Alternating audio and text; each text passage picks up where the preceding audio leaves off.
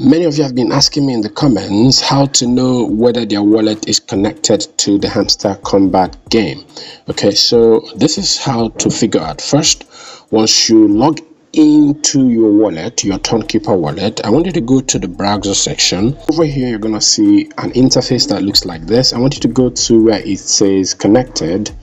Clicking on that is gonna display all of this. Okay, so here you can see the website that your wallet is connected to. Okay, you can see I've got YesCoin, I've got this other one, and TapSwap. Okay, let's say you want to disconnect any of them. What you would do would be to simply hold one of them, okay, the one you want to disconnect from, and click on the remove button, and that's going to disconnect you. Okay, but as you can see, I'm connected to the Hamster game, but it doesn't reflect here.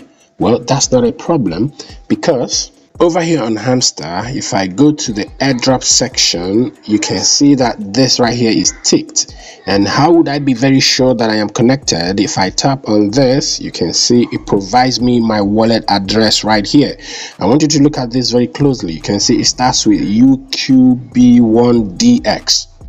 And over here on my Townkeeper wallet, you can see that it also starts with UQB1. Okay, so this is how to know whether your wallet is connected or not. Okay, even though it does not reflect here. Okay, for some of you it would even reflect here. In this case, you wouldn't have to bother whether or not your wallet is connected to the Hamster Kombat game. Okay, so this is it for this video. If you want to learn the tricks to trading meme coins, to making millions and thousands of dollars, okay, in crypto, I just uploaded a video. It's going to be linked in the description of this. Make sure you see that video. It is going to give you a lot of value.